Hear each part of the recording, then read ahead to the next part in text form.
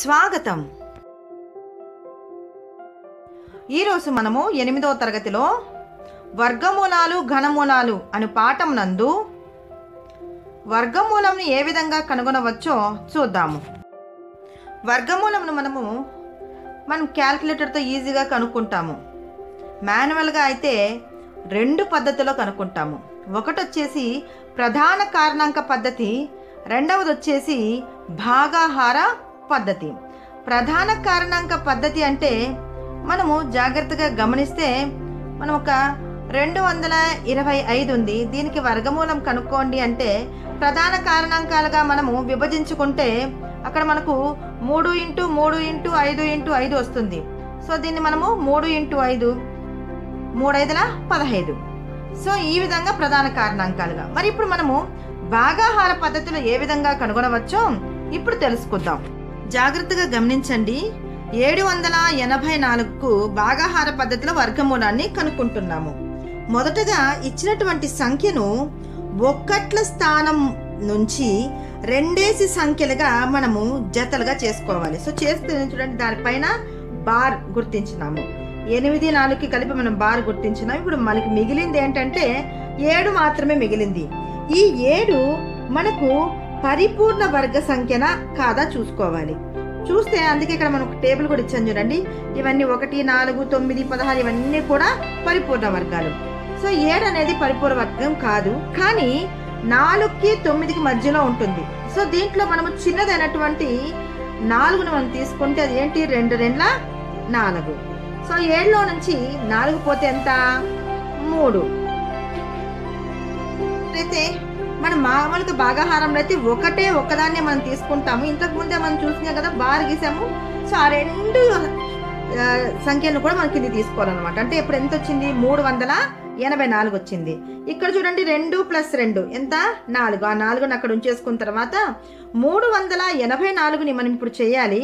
దీంట్లో జాగ్రత్తగా గమనిస్తే ఇక్కడ 4 పక్కన 2 పక్కన ఒకటే సంఖ్య వేసుకోవాలి చూడండి. సో 4 వచ్చేసి ఇక్కడ 4 చూస్తే ఈ యొక్క మనకి ఇచ్చినటువంటి పట్టికలో 4 ఎక్కడైనా వస్తుందా చూద్దాం. చూస్తే 2 2 4 వస్తుంది, 8 64 వస్తుంది. సో ఒకసారి 2తో చేద్దాము. అంటే 42 × 2 చేయాలి. చేస్తే ఎంత వచ్చింది, 84 వచ్చింది. సో 84 కాదు, మనకు 384 కావాలా. కాబట్టి ఇప్పుడు మళ్ళీ మనం ఏం చేద్దాము అంటే 2 × 2 వద్దు, ఇప్పుడు 8 × 8తో చేద్దాము. అంటే ఏంటి, 48 × 8 ఎంత వచ్చింది, 384. సో ఇప్పుడు మనము 48 × 8 384 అంటే సరిపోతుంది కదా. కాబట్టి మనము చేస్తే 384లో నుంచి 384 పోతే 0. ఇప్పుడు ఈ విధంగా మనము చేస్తున్నాము. మరి ఇక్కడ 784కి వర్గమూలం ఏది అంటే 28. అందుకే చూడండి మనము కూడా సరి చూస్తున్నాము. 28 × 28 చేస్తే ఎంత వచ్చింది, 784. ఈ విధంగా మనము చేయాలి. మరి మొదట ఒక్కసారి మరి గమనిద్దాము ఏమేం చేస్తున్నాము అంటే, మొదటగా మనము ఇచ్చినటువంటి సంఖ్యను ఒకట్ల స్థానం మొదలుకొని 2 సంఖ్యలుగా మనము సమూహాలుగా విభజించుకొని ఆ జత పైన బార్ను గీసుకున్నాము. గీసుకున్న తర్వాత మొదట వచ్చినటువంటి ఆ సంఖ్యకు మనం ఏం చేస్తున్నాము అంటే అది పరిపూర్ణ వర్గమా కాదా అని చూస్తున్నాము. 7 అనేది కాదు కాబట్టి దానికంటే చిన్నదైనటువంటి పరిపూర్ణ వర్గాన్ని 4 2 × 2 4గా తీసుకొని 7లో నుంచి 4 పోతే 3 ఉంటుంది. ఇప్పుడు మళ్ళీ మనము ఆ బార్ గీసినాం కదా, ఆ 2 అంటే ఆ జతను మన కిందికి మనం తీసుకున్నాము. అప్పుడు 384 అయ్యింది. ఇప్పుడు ఈ 384ని మనకు విభాజ్యం అవుతుంది.